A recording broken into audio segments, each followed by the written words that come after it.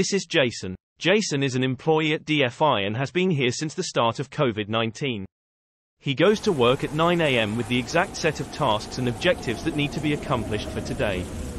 Jason uses yesterday's data to proceed with his analyses and works through various files to extract the appropriate information. This takes Jason some time to complete as the sources of data are scattered. Throughout the afternoon, Jason continues to work individually along with his colleagues, but the relationship is quite transactional. Everyone is working hard to ensure every detail is completed correctly for month-end reports. It is late, and it is time for Jason to go home, who is tired from repetitive tasks. He questions his organizational impact and feels he can use more of his expertise to steer DFI in the right strategic direction.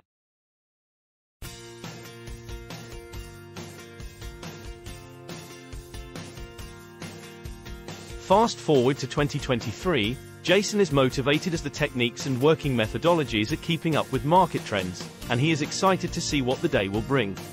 On Jason's way to work, he can pull up the daily e-commerce reports on his tablet. We have automated e-commerce reporting to eliminate manual effort, improve accuracy, and enhance analysis, saving Jason 4 hours per week, and is available at the start of the day. Budget and forecast comparatives are made simple and available. Jason now huddles with the brand team to discuss their interpretation of the data in a collaborative manner. Fueling team discussion has allowed DFI employees to learn from each other and expand their knowledge base whilst simultaneously aligning to the same strategic objectives.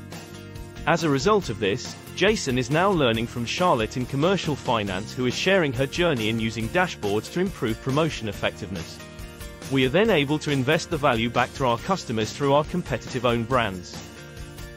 Look at Jason. We even managed to achieve an average time saving of 22% per week through automating financial consolidation. We can now use this time for business partnering. After lunch, Jason works with his wider team to define and identify customer segment groups. They aim to unlock sales opportunities through target marketing, and to support e-commerce strategy. Jason feels inspired by this new information. By understanding customer segmentation, he works closely with the marketing team to support key campaigns, and with analytics to analyze some of the store's value loyal customer campaigns. Jason now meets with his manager to reflect on the off-site workshops conducted for continuous learning, redefining team culture, team building, and process improvement. Workshops are a success. Jason starts planning another to review and prioritize strategic initiatives for the 2024 budget and form detailed targets. At the end of the day, Jason gets invited to a meeting to see what the commercial team has achieved to improve profitability protection. He is pleased to learn about a commodity dashboard, which is a new proactive market technique that the team has developed to improve supplier negotiations based on price trend updates. It is time for Jason to go home, and he no longer gets messages regarding errors in the data. The team focused on enhancements that created solutions to resolve errors caused by upstream systems.